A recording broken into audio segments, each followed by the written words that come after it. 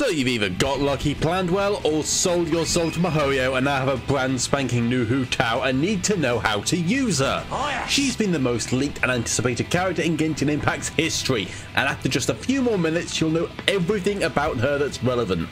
Just not where she buries the bodies. So grab your nuts and let's get what we need. Which is a lot, by the way. First things first, embrace your inner sweet side and traverse Wangshu in an upper Liyue harbor for silk flowers. Hu Tao eats these to grow strong. Then, see this guy? It's time for Hu Tao to dig up a new grave. And another one. And another one. In fact, we're going to need a whole ton of them. This ghost is actually a summation of all the Geoshuvaps you've killed, as well as all of these flowers that you needed to gather as well. You may have already culled every Whopper flower on Teyvat, but... What about second culling?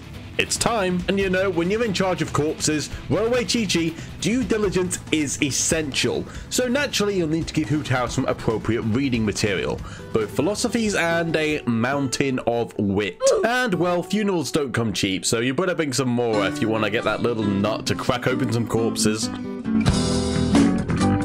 The best weapon is far and away the Staff of Homer. It synergizes with her entire kit incredibly well, but if you have my luck...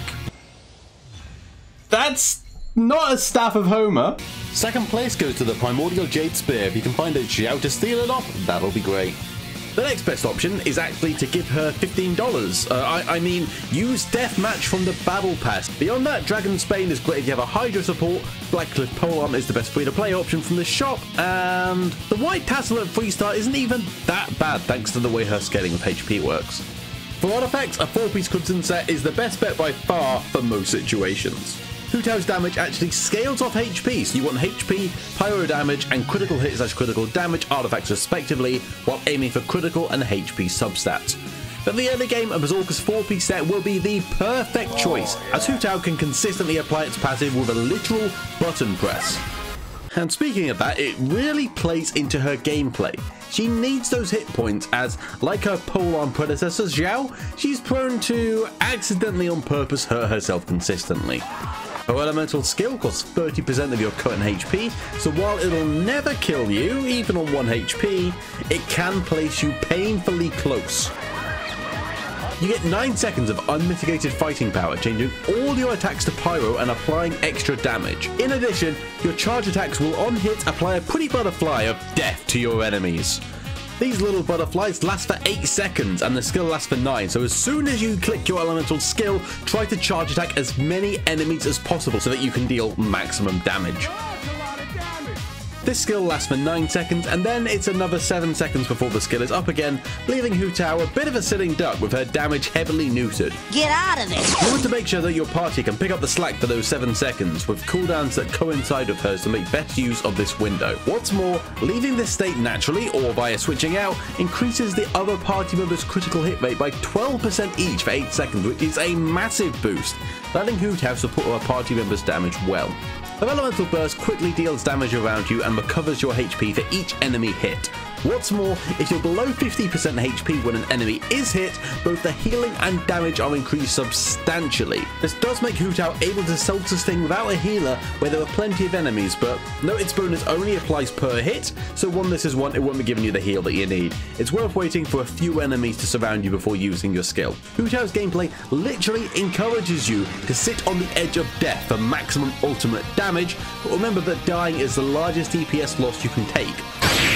Her talents further encourage this, with all pyro damage being increased by 33% when you're under 50% health, meaning you'll always want Hu Tao to be dangerously close to dying. It's almost like she wants to be her own client.